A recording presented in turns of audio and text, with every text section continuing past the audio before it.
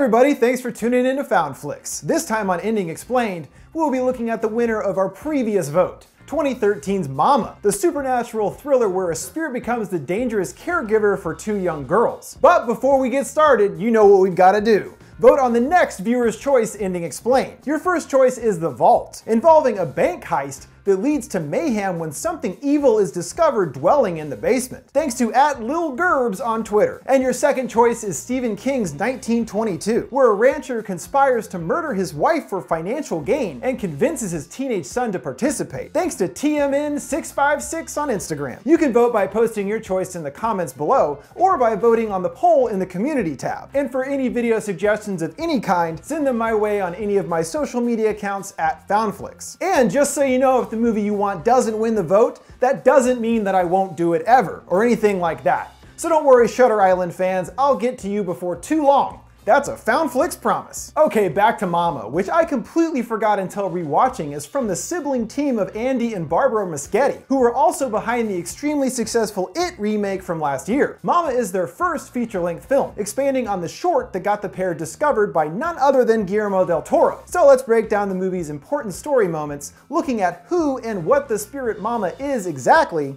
as well as explaining the quite fairy tale-esque ending. Our story begins with a quite tragic turn of events, hearing a gunshot from inside a normal-looking home, then seeing a young girl Victoria and her even younger sister Lily overhearing the shot as their father Jeffrey rushes in and drags them away in a hurry, clearly distressed. His motivations might be a bit hard to pick up on, but senior partner stockbroker Jeffrey has suffered a mental breakdown brought on by a large stock market crash, causing him to violently react, killing his two business partners, other employees, and finally his estranged ex-wife. That being the opening gunshot, and as we see right now, kidnap his two daughters. It also seems that Jeffrey is suffering from a mental disorder of some kind prior to this huge event, with the possibility of Jeffrey being bipolar, which could explain his actions. He should definitely be taking medication of some kind, but as we see when going for a bottle of pills, the bottle is empty, and he seems increasingly agitated after this, yelling at the girls to shut up as he dangerously barrels down the snowy roads at high speed. Victoria is right to be worried about his driving, as it's moments later that the car swerves out of control, careening off a snowy embankment. Surviving the crash with minor injuries, the three stumble across a lonesome cabin amongst the woods, and decide to seek refuge there. And it's apparent Jeffrey has no real plan, going off on his own crying, and considers killing himself, putting a gun to his head. Elsewhere in the cabin, Victoria calls out to her father that she sees a woman outside, and Daddy, her feet aren't touching the ground. Jeffrey reconsiders killing himself, realizing the girls would be on their own, and his solution is to murder them instead. Good thinking. It's pretty messed up, but he clearly isn't too on the level at the moment. But before he shoots Victoria, telling her to face the window, Mama appears, wisps of black hair floating in the air, and grabs Jeffrey, dragging him off, looking like a strange blur to Victoria without her glasses. So long, Pops! Well, that actually was probably for the best, since he was about to kill his daughters. And the girls aren't technically left alone since Mama is there. And as we see, she doesn't want to hurt them, but is in fact interested in protecting the girls from harm, and even feeds them, rolling out cherries to them from the darkness. Lots and lots of cherries. 5 years later, we meet Jeffrey's equally dashing twin brother Lucas, who has been searching in vain this whole time for his missing brother and two daughters, to the point of spending all of his money, as he reveals to his girlfriend the rock and roll version of Jessica Chastain, Annabelle, in a black wig and fake tattoos. She even plays bass in a rock band. Oh, hell yeah! Who we first meet her learning that she is not pregnant, which excites her. So clearly she's not interested in kids, which will become a problem soon. And it looks like Lucas's search has finally turned something up when one of the two trackers goes to rock a piss and finds Jeffrey's crashed car. Then, using a leftover toy of Victoria's, their bloodhound sniffs its way to Mama's cabin. The girls are still there, tended to by Mama, and in the 5 years they've been out here have essentially become feral, no longer speaking, but growling, crawling around on all fours. The girls are then brought to a welfare facility under the care of psychiatrist Dr. Dreyfus. Dreyfus believes Victoria will be able to retain her speaking vocabulary, while he isn't so sure about Lily. Being the younger of the two, her most important developmental years were out in the woods with only the very bizarre caregiver in the form of Mama. So Lily is less used to being in the real world, so to speak, as she hasn't had much experience with it, and will struggle with this throughout her story. Luke introduces himself to the girls, who are initially hesitant, Vic hiding under the bed and swiping at him. But when he pulls out an important object, her glasses, she recognizes them, putting them on and finally being able to see for the first time in years. And upon seeing Luke, immediately believes him to be her father, which makes sense. I mean, it is the same actor and everything. And after some time in recovery, Dreyfus believes the girls have a real chance at having a normal life again, and has a deal for Annabelle and Lucas, who are hoping to get custody of the girls after a claim is made for them by their mother's sister Jean. Dreyfus offers them a home rent-free to live in with the girls, as long as he can have continued access to them for his own personal case study. The couple agree, though Annabelle obviously has some hesitations about this whole crazy situation thrust upon her. Now suddenly the de facto mother of these two weirdo kids. That's your definition of a reluctant hero right there, folks. This story aspect being one of the strongest aspects to the film. Annie obviously can't leave Luke on his own. Who could do that to someone? So you can't help but feel for her and her situation. Like at dinner, Victoria becomes quickly acclimated to domestic life, at least sitting at the table, while Lily retains much of her feral behavior, not speaking and eating on the floor like an animal nearby. Though we soon learn the girls have another playmate at the house, as Mama has followed them here, first evidenced by a black moth on the wall, which is the most important symbol used in connection with Mama. In folklore, the black moths were regarded as witches, as both are creatures of the night and transform themselves. And this does align with what we see from Mama's spirit. The moths are also considered a harbinger of death, which certainly applies to Mama as well. While in bed with Lucas, Mama briefly appears as a black figure in the mirror to Annabelle, startling her. Convinced someone is in the house, she sends Luke to investigate, seeing a moth that lands on the wall, creating a black spot of decay and dark veins that begin to grow out. And Mama emerges from it, pushing Luke, sending him tumbling down the stairs. Yeah, that's gotta hurt. Resulting in him ending up in a coma, leaving Annabelle all on her own to tend to the girls, even though she clearly is uncomfortable around them. Man, that's tough. She of course has no idea about Mama, but figures out something is up, hearing a woman's voice singing through the air vents, and finding the girls playing with her in their room. Mama quickly retreating as Annie enters. Both girls stare towards the closet where she is hiding, the door slightly open. When Annie considers going to it, Vic warns her not to. "What's in there?" she asks. "Nothing," she replies. "Oh sure, nothing. Nothing at all." Annie then reaches towards the door. Is she gonna open it? Phew! Probably a good choice. During hypnosis sessions with Victoria, Dr. Dreyfus learns more about Mama, and initially he believes that Mama is another personality of Victoria's, though evidence begins to surface that proves there is a real Mama. Victoria at one point revealing Mama's past, recalling that a long time ago, a lady ran away from a hospital for sad people. She took her baby and jumped into the water. When the doctor asks how she knows this, she says that Mama showed her in a dream. This ability is one that we see the spirit use a few times. The ability to manifest dreams into someone else's while they're asleep. Checking into the details of her dream, Dr. Dreyfus learns that there is no mental hospital nearby now, but there was one, St. Gertrude's, that was shut down all the way back in 1878. And a file is discovered for a patient that matches Victoria's story, a woman named Edith Brennan. So, Edith is the person that died and became the spirit called Mama. We later see through another nightmare created by Mama that Annabelle has, unfolding from Edith's POV, witnessing firsthand what happened. When Edith was sent to St. Gertrude's for an unknown reason,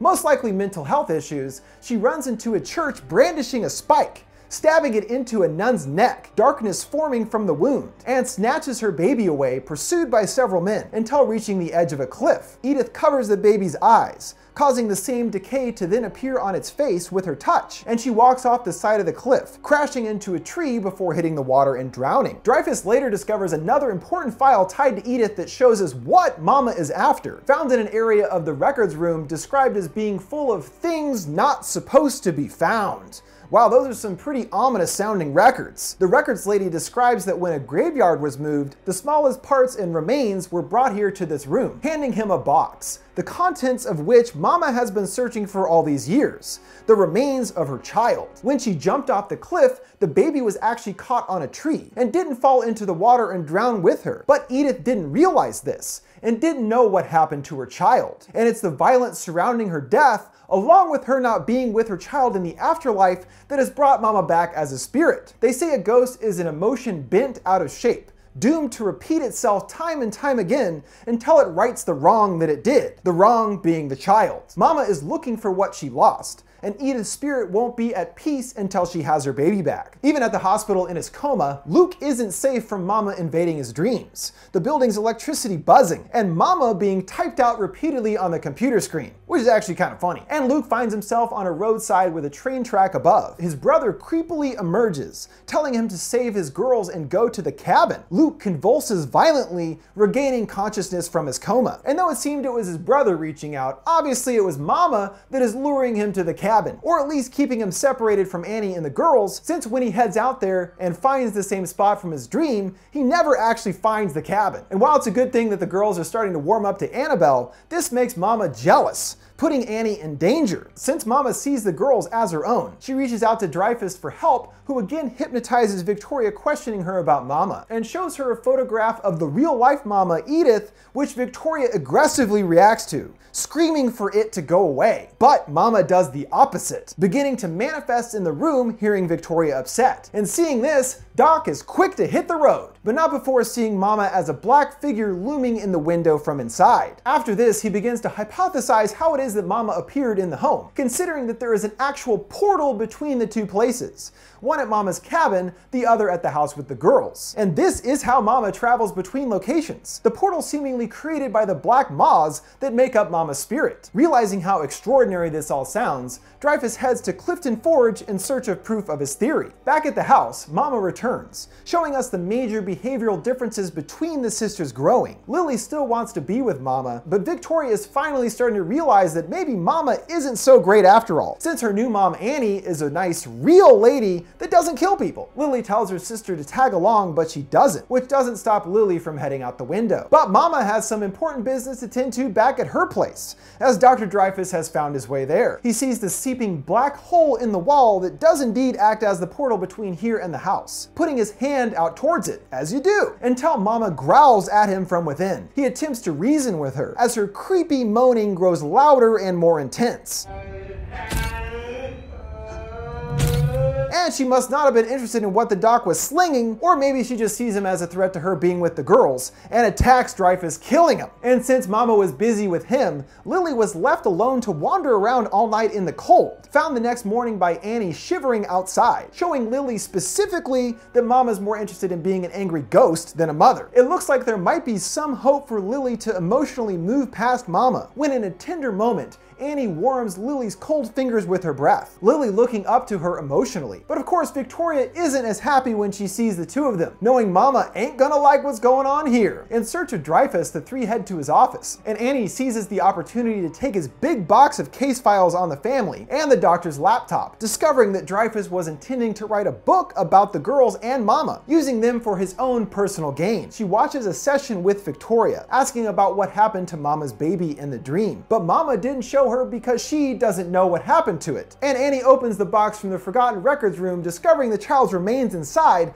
putting the pieces together. Realizing this is what she is looking for, perhaps she can finally return the child to its mother and end this once and for all. But before she gets the chance, an angry Mama arrives, jealous at her increasing bond with the girls, floating motionless at first, before turning and quickly darting at Lily, and Annie quickly rejoins them as Mama returns, crawling down the wall, her body contorted out of shape, kind of like Pennywise in that one part. In the hallway, Mama gets a hold of Annie, jamming a finger into her back, and seems to suck the life force out of her as her skin fades to a ghostly white. Victoria calls out upset, telling Mama she promised, and to leave her alone. Angry that she is defending Annie, Mama crawls to Victoria, taking her glasses in her hand and breaking them, as the glasses kind of symbolize her change back to normal society, since she spent all those years essentially blind with Mama at the cabin. Even if she can't take out Annie, Mama has a plan to get the girls. Possessing their snooping aunt's body. Coming to, discovering the girls missing, Annie grabs the child's remains, following Dreyfus's map to the cabin. Along the way, almost running into Lucas, who has apparently been wandering around the area aimlessly for some time. At the cabin, they find the leftover shell of Aunt Jean, and outside see the girl standing at the edge of a cliff. The same cliff Edith jumped from in the past, preparing to reenact her emotional loop, this time with Victoria and Lily. Mama holds out her arms to the girls to come to her, Lily walking towards her, calling her Mama. But Lucas grabs her, trying to hold her back, until Mama retaliates, sucking his life force enough to take him out of commission. Annie calls out to Mama by her real name, Edith, offering her the child. She takes it, removing the blanket, seeing the baby's skeleton inside. Upon seeing this, Mama wails,